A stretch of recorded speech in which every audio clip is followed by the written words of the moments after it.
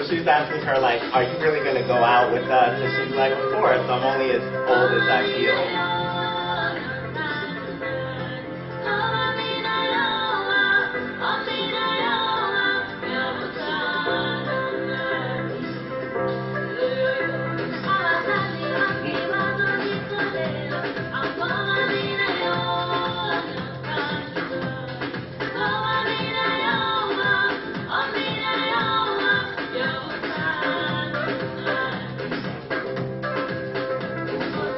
So I hope you guys noticed the shift from black and white to color when they move into space.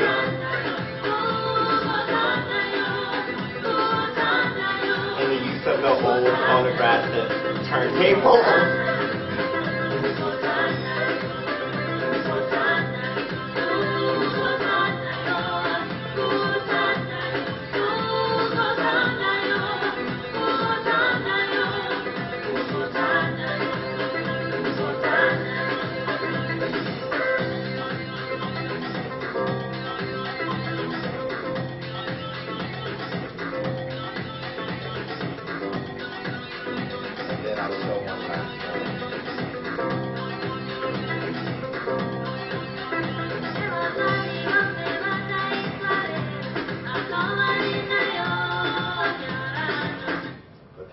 Now, what happens at the end of that video, and I wanted to, if I had time, I would have been able to show the whole thing, but she's arrested at the end as she's leaving the party.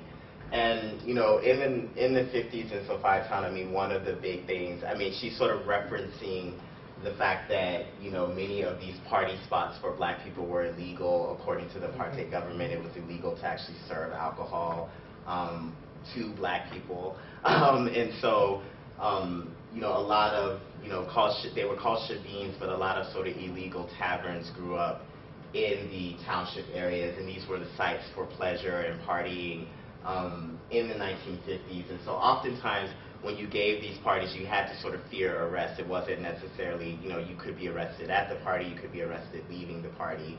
And so when everyone sort of leaves the party, she's arrested. And so, and that gets to the final video that I want to show you, which is Quela, which basically references, they do a duet with Hugh Masekela, and so they incorporate some of his music into the song, and the imagery sort of intersperses images of 1950s Johannesburg with the actual Sophia Town jail, which is where a lot of people were kept when they either violated their passes or were arrested at these various different parties. And that Sophia Town jail is actually still in existence today. And if someone wants to ask me about it at one point, I can tell you how I spent a day in the Sophia Town. So, and you know, people say, well, at least you got to see a space of South African history, you know.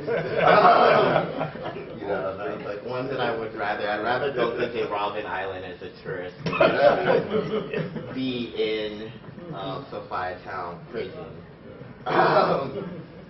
So I can talk about that. Okay, maybe we won't be seeing this. But it's not. Okay, maybe it doesn't want to play this video. It's too close. There we go. Oops. Yeah. So I'll just let this play in its entirety and then I'll take questions.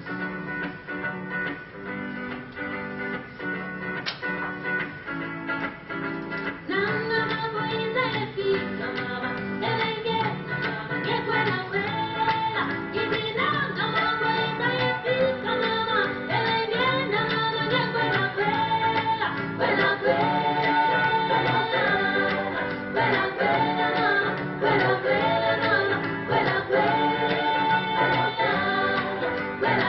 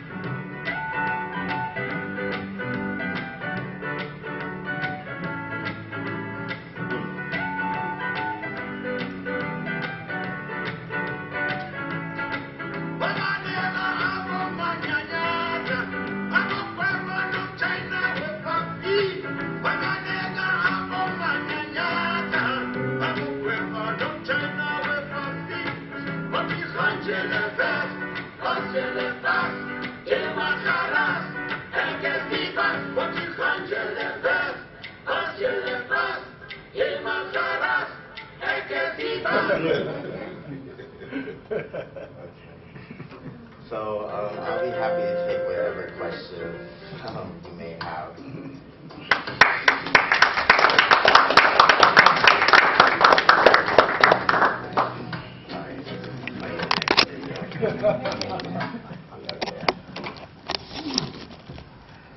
All right. So sorry, just really quickly. In some of that footage, you could see police officers sort of stopping people to ask them for their passes. And ostensibly, they were in the jail because they had violated the pass laws.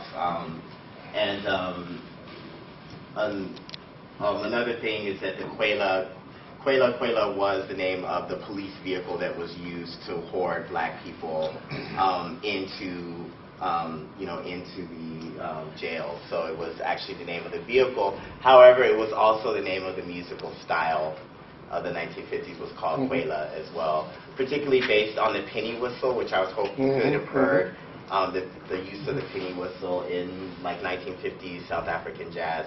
So I hope you were able to hear the incorporation of that, into the song. So, and of course, Hugh Masekela, There's Derek there. I really enjoyed your talk. You talked about Hugh Masekela in the end, how they sort of harken back to, the days of Hugh Masekela. That's really cool. And even you showed the dress.